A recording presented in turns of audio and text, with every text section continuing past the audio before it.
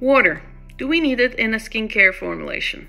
Yes, absolutely. Then what is this myth about a water being a useless filler used in skincare for a cheaper cost? That is just ridiculous. And here is why.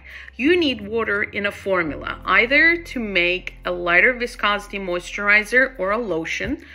In these ones, the water or a liquid, it could be floral hydrosol for that matter, you use in higher concentration than the oil to achieve a specific benefit in that skincare formulation.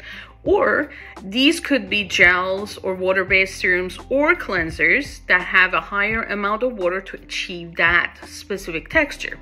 So why do we use water or floral hydrosols, which are also water-based, in these formulas?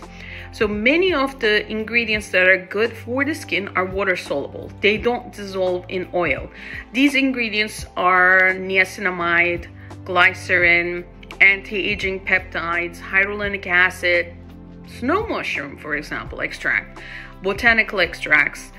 They need to be in the skincare formula with the water in order for these ingredients to properly work and deliver their benefits to our skin.